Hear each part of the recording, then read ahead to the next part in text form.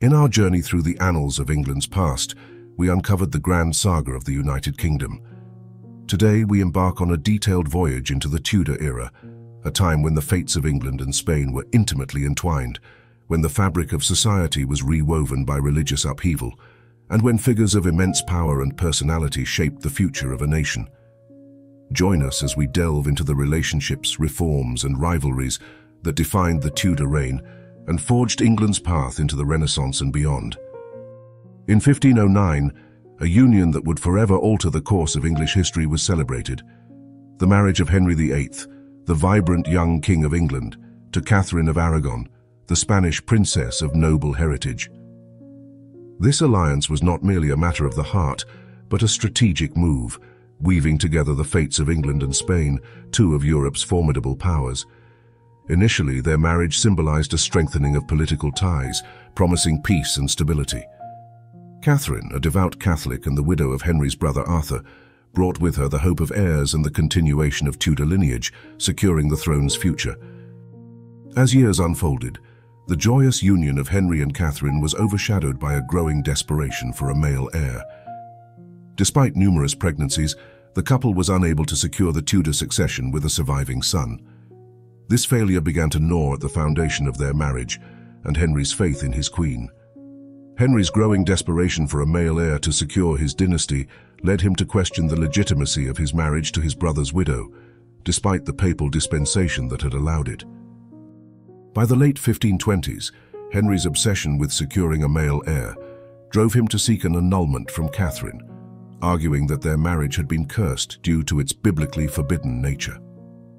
The Pope's refusal to annul the marriage, influenced by both theological reasons and political pressure from Catherine's nephew Charles V, Emperor of the Holy Roman Empire, led Henry to an unprecedented decision.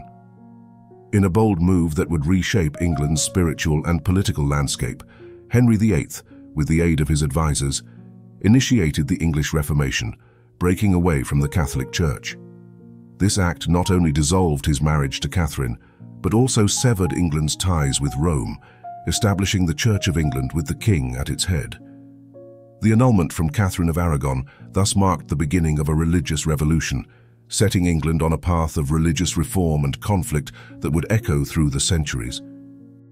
Following Henry VIII's monumental break from the Roman Catholic Church, England embarked on a path of profound religious reform. Under his son, Edward VI, these reforms accelerated, entrenching Protestantism further into the fabric of English society.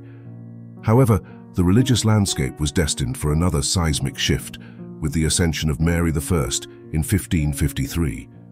Mary, unlike her father and half-brother, was a fervent Catholic, determined to undo the Protestant changes that had reshaped England. Her rise to power set the stage for a dramatic reversal of her father's policies. In 1554, Mary I, England's first queen regnant, wed Philip II of Spain, forging a union that would once again intertwine the fates of England and Spain. This marriage, far beyond a personal bond, was laden with profound political and religious implications. Mary, a devout Catholic determined to reverse her father Henry VIII's Protestant reforms, saw in Philip, a staunch Catholic monarch, an ally in her mission to restore Catholicism to England.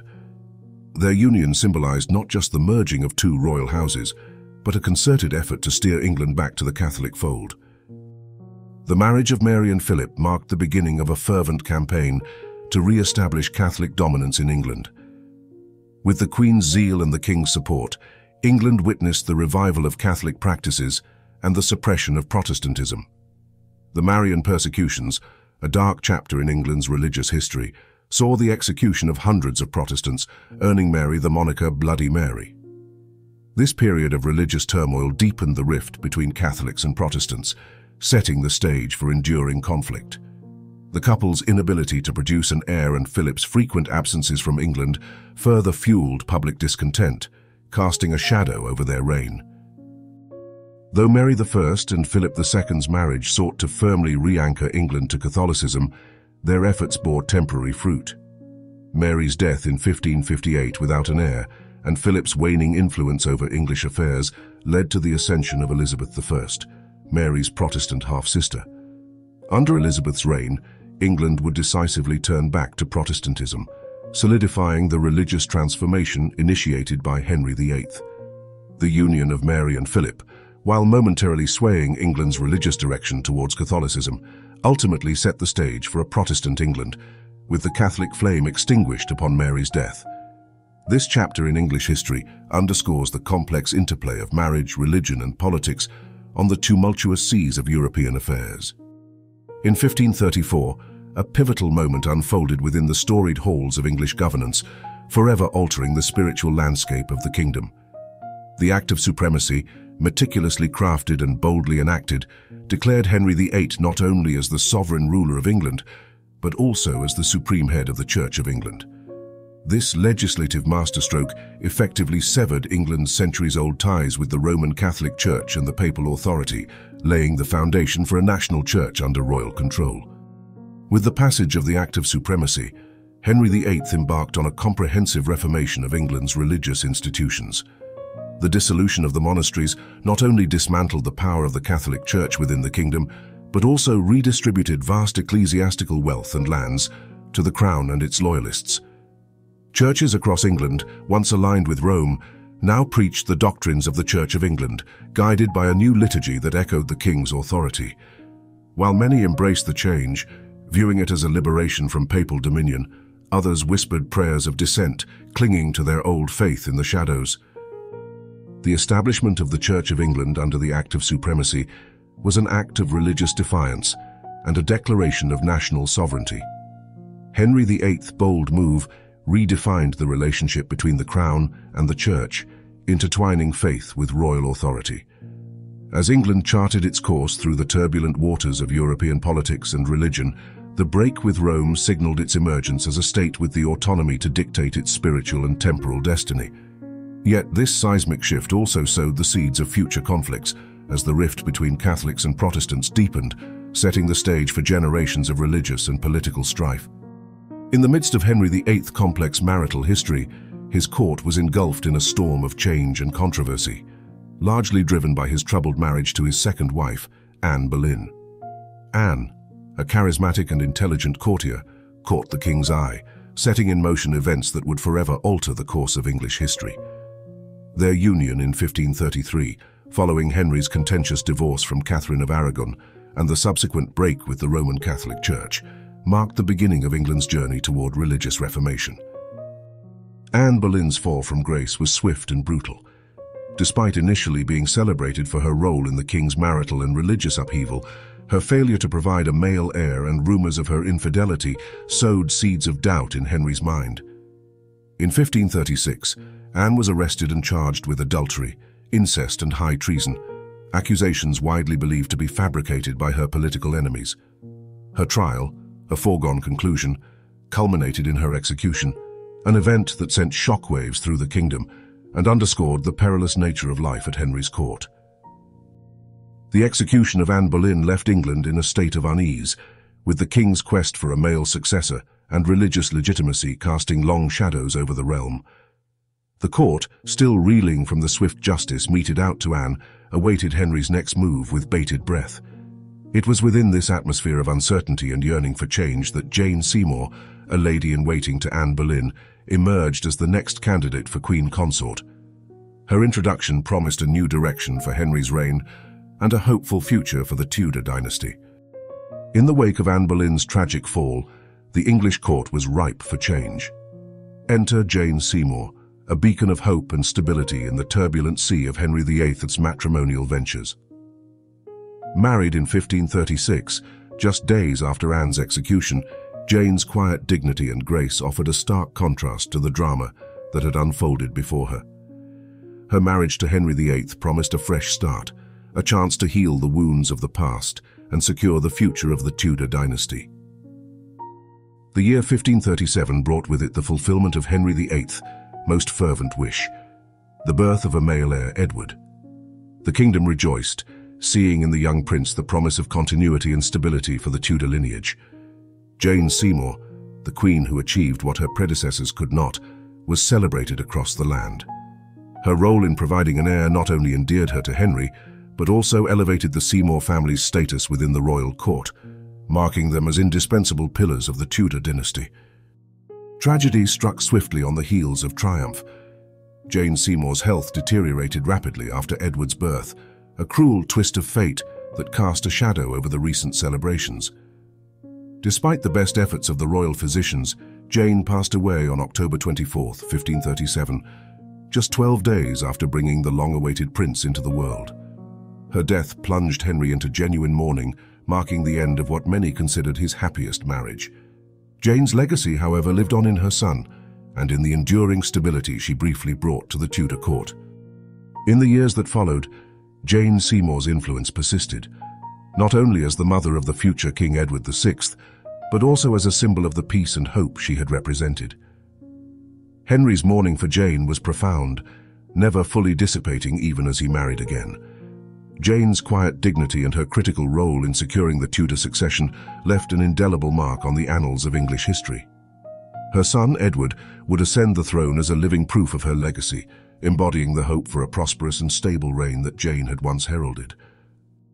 The marriage of Jane Seymour to Henry VIII and the birth of Edward VI dramatically transformed the fortunes of the Seymour family.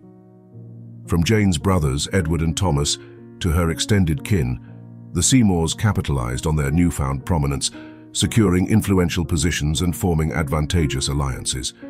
Their rise reflected not only the power of proximity to the throne, but also the lasting impact of Jane Seymour's brief but significant tenure as queen. In her, the Tudor court found a figure of unity and the promise of continuity, a legacy that would endure far beyond her own time. Upon the ascension of the young Edward VI, Jane Seymour's brother, Edward Seymour, Duke of Somerset, assumed the role of Lord Protector, steering the kingdom during the king's minority. His tenure was marked by ambitious attempts to further the Protestant Reformation initiated by Henry VIII and to implement social reforms. However, Edward Seymour's regency was fraught with challenges as he navigated a landscape riddled with political intrigue and opposition from rival nobles. His efforts to consolidate power and advance religious reforms ultimately led to his downfall. Following Edward Seymour's fall from grace, England continued on a path of religious and political tumult. The young king, Edward VI's reign, though short-lived, was a period of continued Protestant reform, shaping the religious landscape that Elizabeth I would inherit. Edward's death in 1553 plunged the kingdom into a brief succession crisis, ultimately leading to Mary I's ascension to the throne. Mary's reign sought to reverse the Protestant advances, reinstating Catholicism and sparking division within the kingdom. Her death in 1558 opened the door for Elizabeth I, marking the beginning of a new chapter in England's history. Elizabeth's rise to power was a pivotal moment that would define the future of the nation, bridging the tumult of her siblings' reigns with the promise of stability and prosperity. The Seymours' chapter in Tudor history is a tale of ascent and ambition, marked by Jane Seymour's marriage to Henry VIII and her brother Edward's regency. This period saw the intertwining of personal ambitions with the broader currents of English religious and political life, highlighting the profound impact of individual figures and families on the course of history. The Seymours' legacy, encapsulated in the reign of Edward VI and the Protestant reforms they championed, remains a significant proof of their influence during one of England's most transformative eras. In November 1558, the death of Mary I, known for her staunch Catholicism and efforts to reverse England's Protestant reforms, marked a turning point in English history. Elizabeth, daughter of Henry VIII and Anne Boleyn, ascended the throne on November 17, 1558, amidst a kingdom fraught with religious division and political uncertainty. Elizabeth's rise to power was not merely a succession, it was a restoration of the Protestant faith to the English crown. Her Protestant beliefs, directly in contrast to her half-sister Mary I's Catholic convictions, set the stage for a reign defined by religious and political navigation. Elizabeth's accession promised a return to her father's Reformation policies, igniting hope among Protestants and concern among Catholic monarchs across Europe. Elizabeth I's ascension represented a turning point, marking the onset of her era, a time renowned for its cultural renaissance, maritime exploration, and consolidation of the Protestant Reformation. The challenges faced by Edward Seymour and the shifts during Edward VI and Mary I reigns set the stage for Elizabeth's monumental task: to unite a kingdom divided by religious strife and to navigate the complex web of international politics. Her reign would come to embody a golden age of English history, built upon the tumultuous but transformative years that preceded it. Understanding the delicate balance of power and the need for religious unity, Elizabeth I moved swiftly to implement her religious settlement in 1559. This series of laws aimed to establish a Church of England that was Protestant in doctrine, but retained many elements of Catholic ritual in an effort to appease both sides of the religious divide. In the latter half of the 16th century, Mary Stuart, Queen of Scots, emerged as a significant figure in the complex landscape of English and Scottish history. A Catholic and a direct descendant of the Tudor line, Mary's claim to the English throne posed a considerable threat to Elizabeth I, her Protestant cousin and reigning monarch of England. Mary's arrival in England in 1568, fleeing turmoil in Scotland, did not just mark the entry of a queen seeking refuge, but also that of a rival who personified the aspirations of Catholic Europe to see England return to the Catholic fold. As Mary lived under watchful eyes in England, the undercurrents of political intrigue grew stronger. Elizabeth's spymaster, Francis Walsingham, orchestrated an intricate network of espionage that ultimately implicated Mary in a series of plots to overthrow Elizabeth and restore Catholic rule. The Babington Plot of 1586, a scheme to assassinate Elizabeth and place Mary on the throne, became the turning point. Despite the murky evidence and Mary's vehement denials, the discovery of this plot sealed her fate, convincing Elizabeth and her advisors of Mary's perennial threat to Protestant England's stability. On February 8, 1587, Mary Stuart, Queen of Scots, faced her executioner at Fotheringhay Castle, marking a tragic end to a queen caught in the crossfires of dynastic ambition and religious strife. Her death, decreed by Elizabeth reluctantly, but deemed necessary for the realm's security, sent ripples through England and beyond. The execution of a Catholic queen, anointed and sovereign, deepened the schism between Catholics and Protestants, hardening the resolve of Catholic monarchs against England, but also solidifying Elizabeth's rule. Mary's execution, while eliminating a direct threat to Elizabeth, underscored the relentless shadow of religious conflict that would continue to shape the destinies of nations. Mary Stuart's tragic demise was more than the fall of a queen. It was a watershed moment in the religious and political saga of Britain. Her life and death encapsulated the era's tumult, embodying the strife that defined the age. The execution of Mary, Queen of Scots, quelled a political threat to Elizabeth I and amplified the Catholic-Protestant tensions, echoing through history as a stark reminder of the era's relentless religious fervor and the lengths to which rulers would go to protect their throne. In this chapter of history, the scaffold at Fotheringhay became the altar on which the fragile peace of an era was sacrificed, leaving a legacy of division and defiance that would endure for generations. In the intricate web of politics during Queen Elizabeth's reign, few threads were as crucial to the fabric of the realm as those woven by William Cecil, Lord Burghley, and his son, Robert Cecil. William, appointed as Elizabeth I's Secretary of State at the onset of her reign in 1558, was the architect of her domestic and foreign policies, serving the Queen with unwavering loyalty for over 4 decades. His wisdom and political acumen helped navigate England through the treacherous waters of international diplomacy and religious unrest. William Cecil, Lord Burghley, was a master strategist whose vigilance and foresight preserved Elizabeth's throne amidst constant threats. From the Northern Rebellion of 1569 to the Babington Plot of 1586, Cecil's intelligence network was instrumental in uncovering conspiracies against the crown. His commitment to Protestantism guided the religious course of Elizabeth's reign, ensuring the Church of England's establishment against Catholic opposition. Moreover, his economic policies laid the groundwork for England's prosperity, balancing the royal treasury while fostering growth and exploration. Following in his father's footsteps, Robert Cecil emerged as a key advisor to Elizabeth I, especially in the twilight of her reign. His keen political insight and diplomatic skill were paramount in navigating England through internal challenges and external threats. Robert's crowning achievement lay in his orchestration of the seamless transition of power from Elizabeth to James I, ensuring the stability of the realm after Elizabeth's death. His negotiation of the Treaty of London in 1604, ending the protracted Anglo-Spanish War, was a clear proof of his diplomatic prowess, heralding a new era of peace for England.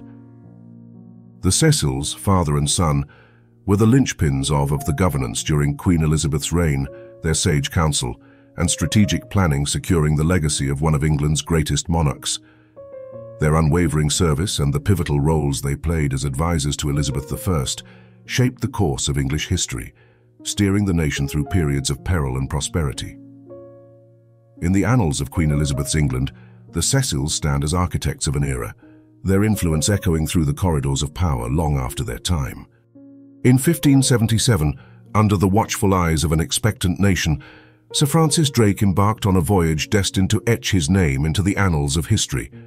Commanding the Golden Hind, he set sail from Plymouth, England, venturing into the unknown with a crew brimming with anticipation and apprehension. Their mission, cloaked in the guise of exploration, carried the unspoken goal of challenging Spanish supremacy on the high seas. The Golden Hind became a spectre on the seas for Spanish colonies and vessels, with Drake's boldness and cunning bringing him face to face with unimaginable wealth. Each successful raid filled England's coffers and sent a clear message: the seas were no longer Spain's undisputed domain. In 1580, after circumnavigating the globe, Drake returned to England, transforming from a daring seafarer into a national hero.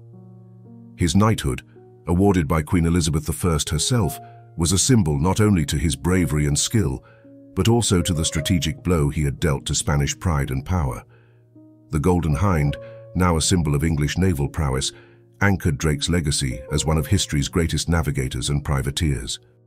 Sir Francis Drake's circumnavigation was a harbinger of change, signaling the rise of England as a formidable naval power. The wealth accrued and the challenge posed to Spain's supremacy emboldened England, setting the stage for future conflicts and explorations. Drake's legacy, marked by courage, audacity, and a vision of a world accessible to English ships, ignited a flame of maritime ambition that would burn brightly for centuries, forever altering the course of British history. In 1588, a dark shadow loomed over England as the formidable Spanish Armada set its sights on the island nation. This fleet, the largest military force ever assembled at sea up to that time, aimed to overthrow Queen Elizabeth I and restore Catholic rule. England braced for an invasion that threatened its very existence, as the Spanish fleet, a symbol of the mightiest empire on earth, sailed closer. As the Spanish Armada neared, Sir Francis Drake and England's naval leaders prepared to confront this unprecedented threat. Despite the odds, Drake's confidence and strategic foresight galvanized the English Navy. With a mix of experienced seafarers and innovative tactics, England was not to be underestimated. Queen Elizabeth, in a show of indomitable spirit, rallied her people with stirring speeches, declaring their readiness to defend their homeland and way of life. On the eve of battle, Drake's mastery of naval warfare shone brilliantly. The English launched fireships, turning the night sea into a tableau of fire and fear. These unmanned flaming vessels, directed at the tightly packed Spanish galleons, caused panic and confusion. The mighty Armada, constrained by its rigid formation, was forced to scatter, compromising its strength and unity.